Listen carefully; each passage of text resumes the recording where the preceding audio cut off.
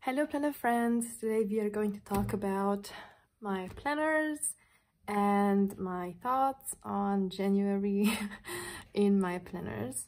We are going to flip through these planners, look at my spreads, and then talk about how I use these and if I'm gonna continue in this setting or if I'm gonna do something else. So there is quite a lot here, so I think we should just jump right in and don't waste more time. So this is my A5 common planner. This is my catch-all planner, and this is an apricot no-term cover. I'm gonna get it out because I think it's a bit easier to flip. So I made a video on setting this up last year, so I don't think I showed this, but I printed all of my goals and cut them out. Yes, I am crazy. So this is my habit tracker or quarterly page, I guess. I did not put down my goals. I did set goals that I wanted to put on here and I forgot, but I'm gonna fill it out once I do once I do February. But I did fill out my habit tracker for January, so I just need to do a little bit of like a stats kind of thing, like counting all the habits and adding it up. And I'm gonna continue doing this in February as well. And then this was January's monthly, and I thought I'm gonna use this more, but I did not. But this was enough for me, and I am not like a big monthly calendar person, I feel like. So I do use this, but I don't use it like every day. And I'm also like, I can't be bothered to like make it very pretty, so it's kind of minimalistic in a way, but it's functional. So that's that. Now let's go to the weeklies. So as I mentioned, this is my catch-all planner, so it catches all. That's why it's called a catch-all planner, if you didn't know. Meaning it catches all areas of my life. So I kind of try to put everything in here. Obviously, if I would actually put every single thing in here, it would not fit on this page. So I usually don't put like everything. But I don't like make a difference between putting stuff down here that is like social media or not. It doesn't matter. Even if I have another planner, if I want to have something in this planner, I'm gonna put it in because it's my catch-all. So this is the way I have been using the weekly. It's kind of the same setup that I've been using last year, kind of putting my schedule in and then tasks all around it and then some deco and everything, which is, I guess, fine. And this one I backfilled, I know, because I started this and then I didn't finish it, so I backfilled. That's why it's so empty. And then we have the first week where I did not put anything on, but that's fine. I'm trying to learn this year to just, you know, flip the page and don't care about the empty one. And then this was another week, kind of busy with a lot of deco, but I like it, so. And then this is this week, and I am doing something different, as you can tell. This layout was heavily inspired by Kino Prints on Instagram. I thought I wanted to do something different, so I looked on Instagram and saw what I liked and chose something that I liked, and now I'm trying it for the first time. So we're gonna see. It's Friday, so we will see how this worked out and if I'm gonna continue. Okay, those were weeklies. Now let's go to the dailies. So I always start with a vision board, and I did not always start with this vellum by Sterling ink, but that's what I'm gonna do this year. So I started with these two to like mark the beginning of January. And then I have my dailies, and I started out with a day per page. And if you know me or my planners from last year, I used the Hobonichi Cousin, and I've been talking a lot about how it stressed me out a lot because it was 1 day per page dated. So now you might be wondering, why are you still doing 1 day a page if it was stressing you out that much? The dating was stressing me out a lot, and now I can do a page when I want. As you can see, I did not do a daily for the 1st of January because, truth to be told, I was hungover, I had a headache, and I was tired, so I did not plan. So I can just like use a page if I need to, which is a lot less stressful. And if I feel like I don't need a whole page, I'm gonna put to-dos on my weeklies, or I'm gonna put to-dos in my other planners for like specific topics. So I don't always need a whole page, and there are days where I know I'm not gonna have the time to fill it out, and I don't want to do it, so I then just skip the day. So this is the structure that I'm going with for now. So as you can see, 3rd of January and then 6th, because I did not need pages between. And I was asked in an Instagram comment, so I'm gonna answer the question as to how I do these spreads and if I pre-decorate my spreads. As you can see, I do not pre-decorate anything. When I sit down and I feel like I want a spread, I will decorate like 2 pages because I like them to match, but I don't write the date until I want to use it. So when I did this spread, I made the line, I put down the stickers, I put down the today's sticker, and then I left this part blank. Usually when I decorate, I do it because I want to spread, so I did use this spread on the 10th, and then I did wanted to use it on the 11th, but it could have been that I wanted to use one on the 10th, so I did the 2 pages, and then on Thursday I did not want to use it, so it could have been Friday. So that's how I do it. And then we have 2 empty pages, but I'm gonna fill this out. That's not a problem. I'm using empty spaces for whatever, as you're gonna see in a second. 2 more dailies, and then 2 more. And then as you can see here, this was for the 28th of January, but I filled this out, like not the to-do list, but this space on the 30th, because I did not have a spread for the 30th and I felt like journaling. So I just put down a sticker to mark that this was from the 30th, and I'm gonna do exactly the same thing with these 2, or maybe even use these for notes or whatever.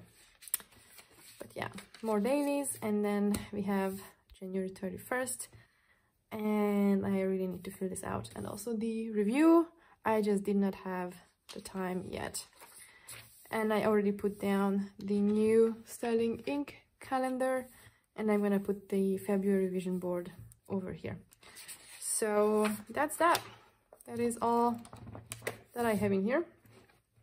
And I actually quite enjoy this planner, and it stresses me out a lot less than my Hobonichi Cousin last year, so I'm gonna continue doing this. I think I used like 15, I had like a daily page for like 15 days out of the month, so like every other day kinda.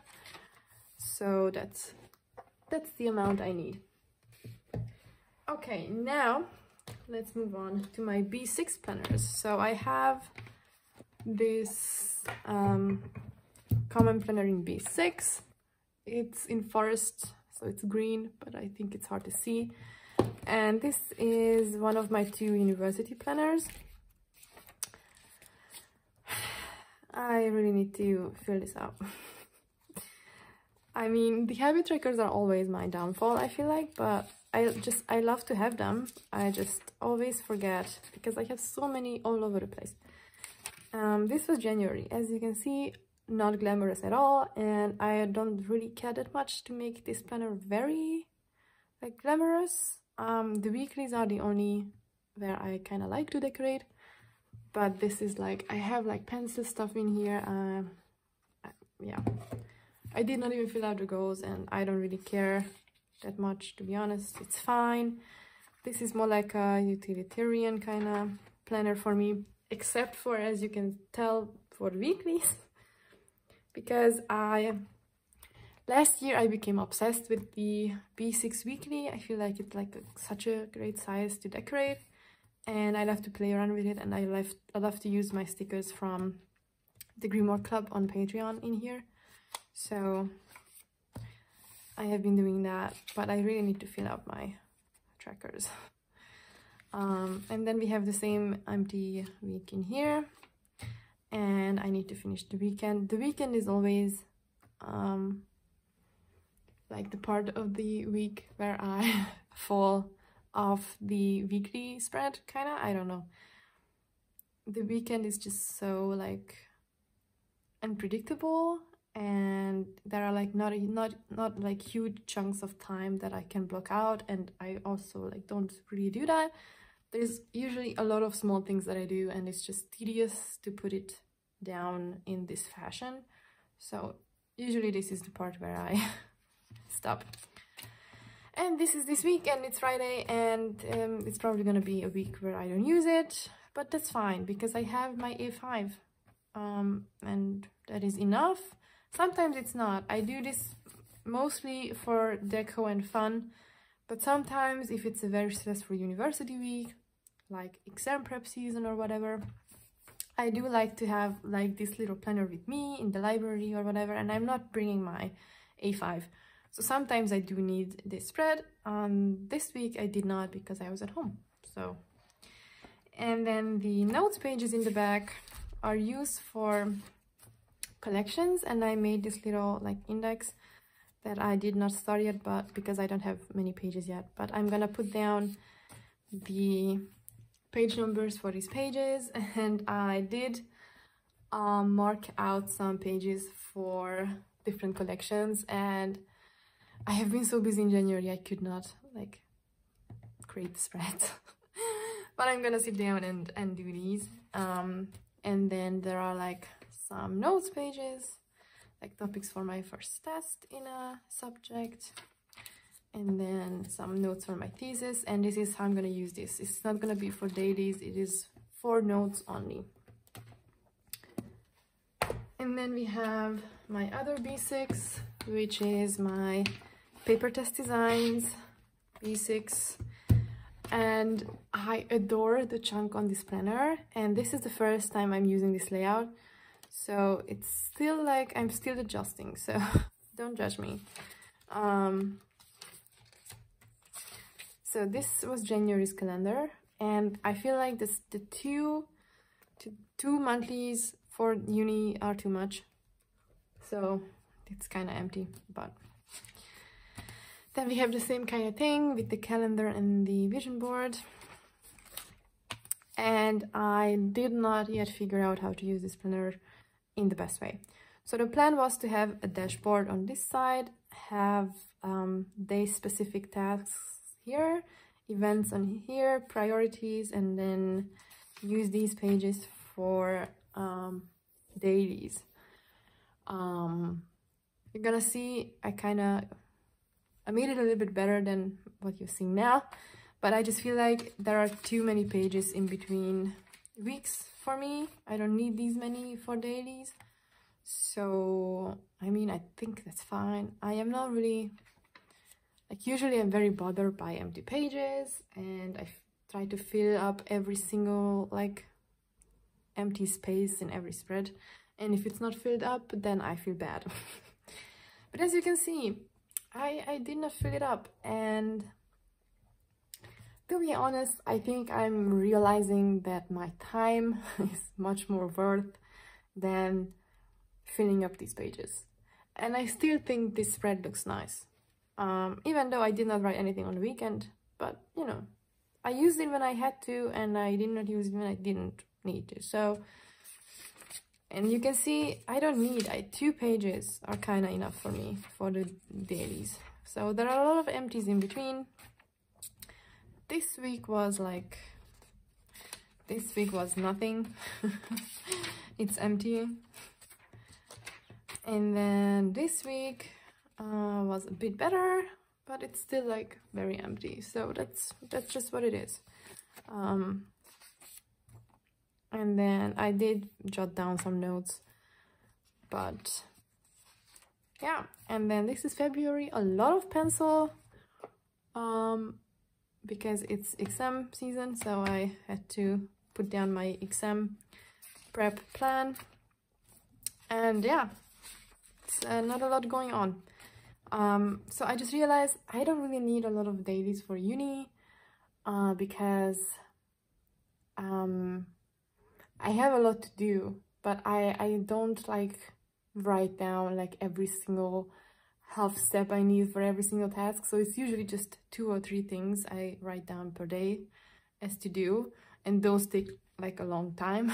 So I could like probably make it even more detailed so that I have more to-dos and that takes up more space, but I just feel like that takes away so much time that I like use for writing that I could be doing my uni work. So I just use it however I need it, and it's not pretty, it's not like very aesthetic, but it works for when I need it, so that's how I use it.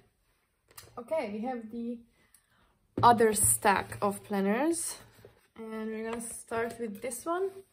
This is a dot cross planner by Scribbles That Matter, and I use this as a health planner. And this is kind of like a bullet journal style thing. So there are some trackers. I track my steps on here, and then there is another one. Well, it's not a tracker, it's an overview, but I use this as a tracker, which is like a mood tracker. And then yeah, I mean, there are spreads that you're never gonna fill up. And I am also already behind on my workout tracker, but it's fine because I have the data.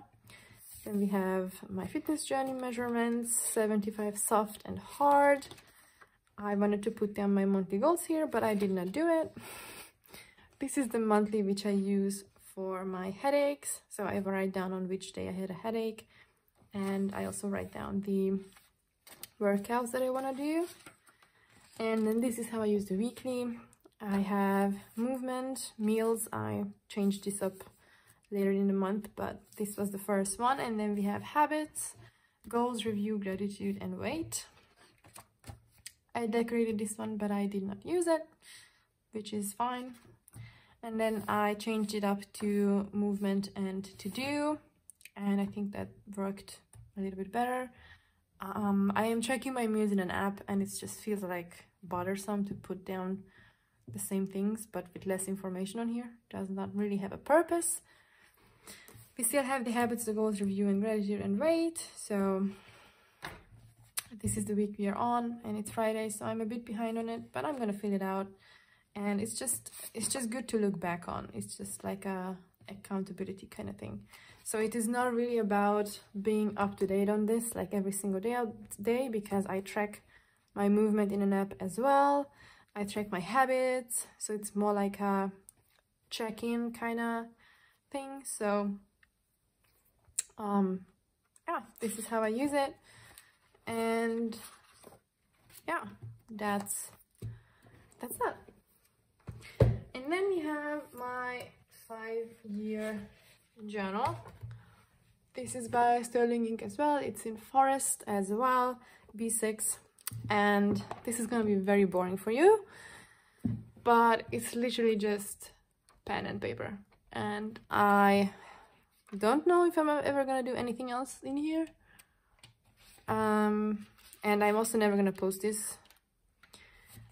If you can read anything while I'm flipping, that's fine. It's not like ultra secret, but because I know I'm gonna post this, so that people can like zoom in and read every single word, I am more like vulnerable in here, and I put down more of my like inner things. So I don't know if I'm ever gonna put down any stickers in here or if I'm gonna change it up year to year, but that's just, it's, to be honest, adding one more thing that I have to fill out every day is stressful. So I decided to make it the less stressful thing that it can be, which is just pen and paper. So that's what I'm doing, but I'm enjoying it, and I hope that it's gonna be fun to look back on next year. And then we have my social media planner. Now this is a Sweet Freckle Designs Undated Weekly, and I use this when I need it. There are weeks where I have no time to really do a lot of social media because I have a lot to do with my thesis and my subjects and my work this month, so, or this time. See, I did not even do February yet, but I'm gonna do it. So I use it when I feel like that I have a week where I am gonna have the time to work more on social media, or where I feel like I really need to take the time to do some things for my shop or whatever. So this is how I use it: Instagram, YouTube, and shop. Goals, to do, habits, and like stats. And I have been doing that same layout, and it kind of works. See, I felt like I'm gonna do it this week, and then I did not, which is fine. And then this week was completely empty because I had a lot of stress at uni. I thought I'm going to be able to fit social media in my week, and then I could not, so it's empty. And then this was last week, which was a lot better when it comes to social media for me, and I had a little bit more time to work on it, so I created this spread. This is this week, which is not decorated yet, and I started out with sticky notes. This is always how I do my Instagram posts. I just take a bunch of pictures, all of my spreads, and then I write them on sticky notes, and then I plan them out and move them so that it's not always the same planner like 3 days in a row, but different ones. So that's why it's full of sticky notes, and I'm gonna write these posts into the boxes. And I have been trying to keep up with the to-do list and the habit tracker. So that's that. This is how I'm using this. I actually wanted to use the notes. There are a lot of notes pages in the back, as you can see. I wanted to use this, as you can see on the sticky notes, for like yearly trackers, for social media, and for my shop, and for like monthly goals, and for like dailies. As I mentioned, January was very busy for me, so I did not come around doing this yet. But after February, university is gonna become a lot more chill, so I am gonna have more time for stuff like this, and then I'm sure that I'm gonna need some notes pages. Actually, I have been writing down like notes on like scraps of paper instead of in here, because I really wanted to set this up, and it's not set up yet, and so I don't write in it. So I'm gonna have a use for these pages once I decide that I'm gonna start using them. So last two, I know it's a long video because I have a lot of planners.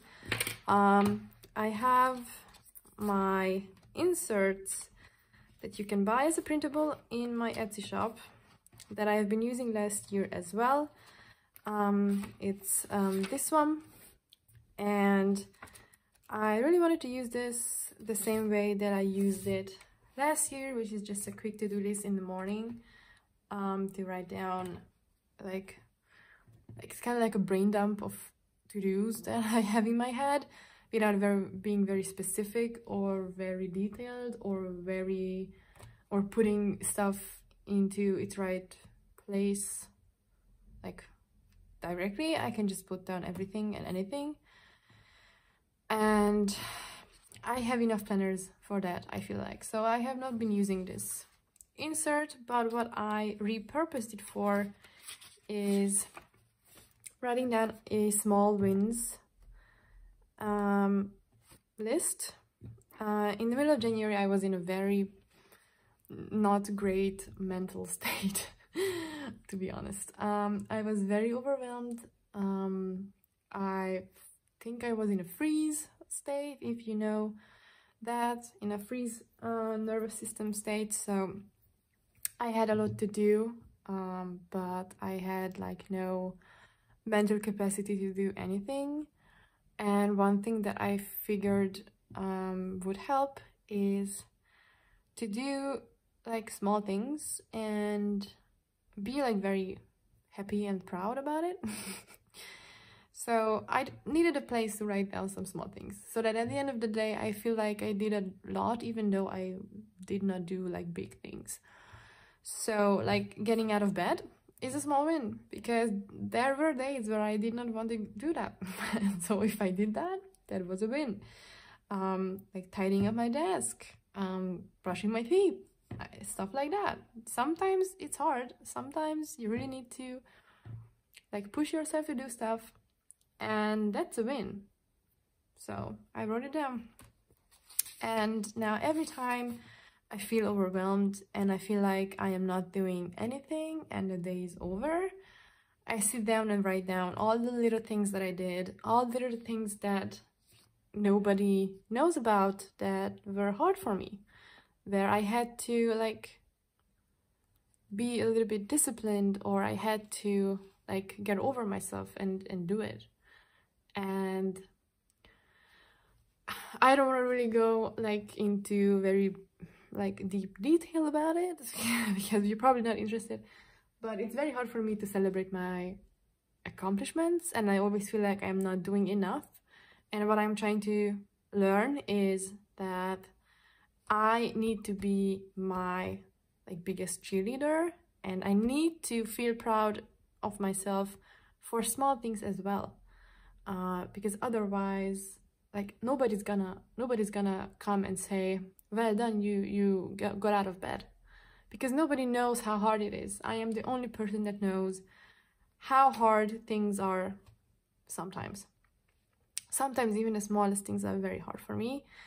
And then instead of feeling bad about it, that I can't even do the small things, because I know how hard it is for me, I am trying to be that person for myself that says, I see how much you're struggling, and I see how hard it is for you, and I see that you still manage to do all of these things.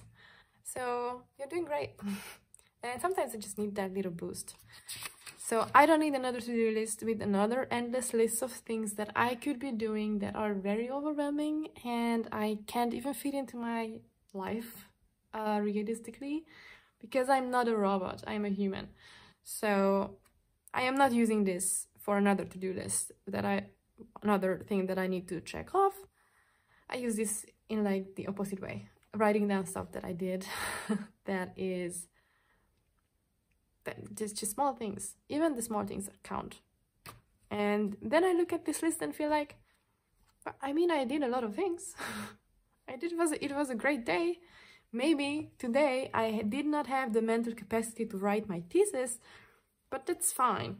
That would be a big win. Sometimes days are made up of small wins and no big wins, which is fine.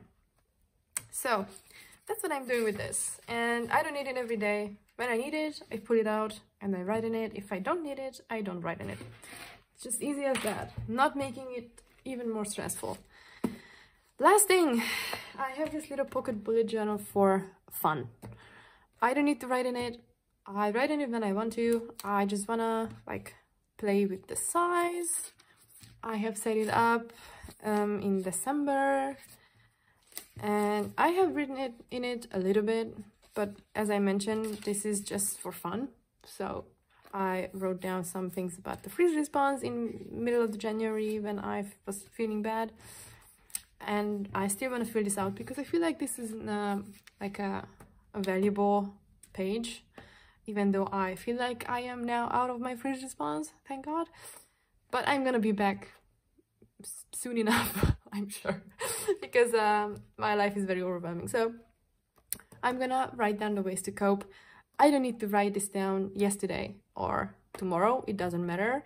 It's empty now. I'm gonna fill it out when I have the time and I want to, and then I'm just gonna fill out the pages when I want to and just decorate and play around with it, and sometimes do some little journaling and to-do pages, sometimes do a little bit of like a collection type situation or notes.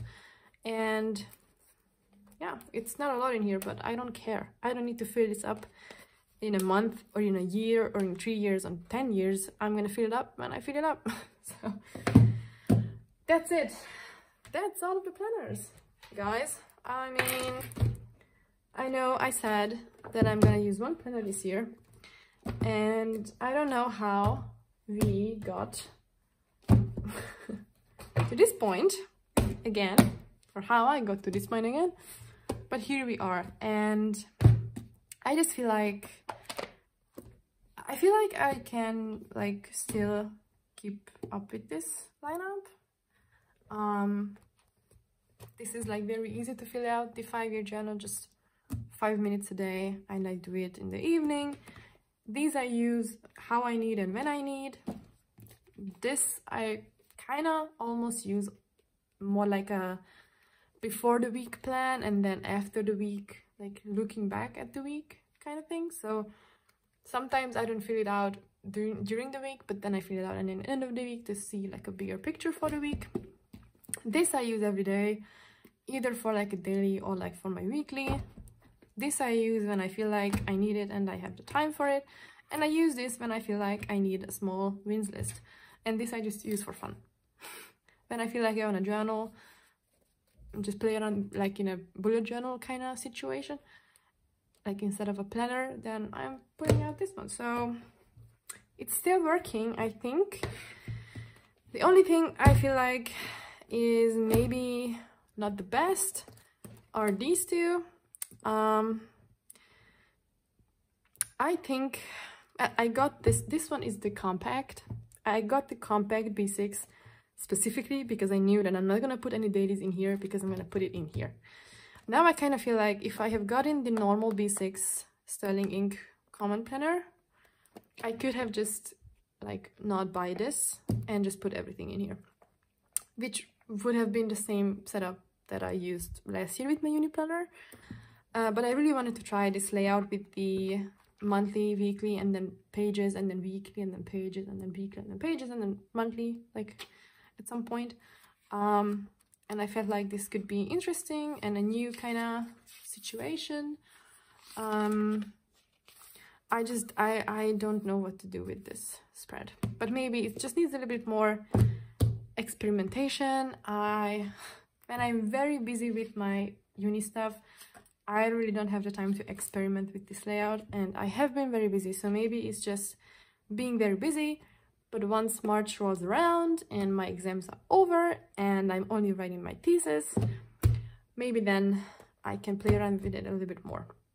But maybe I'm just gonna ditch this one and use this one, or maybe I ditch this one and use this one, who knows. But these two were from the beginning kind of like, maybe I'm just gonna use one. So that was a long video and my throat is hurting from talking, so I'm gonna stop. But I hope you enjoyed, and if you have any questions, let me know in the comments. And if you did, leave me a thumbs up. If you enjoyed it, what I mean by if you enjoyed this video, please leave me a thumbs up and subscribe to my channel. And I also have an Instagram, obviously, where you can follow me. It's in the description box. And I also have discount codes. I always forget to say that, but I have a lot of discount codes in the description as well if you want to buy stuff. So yeah, that's it. I hope we see each other soon, and until then, bye.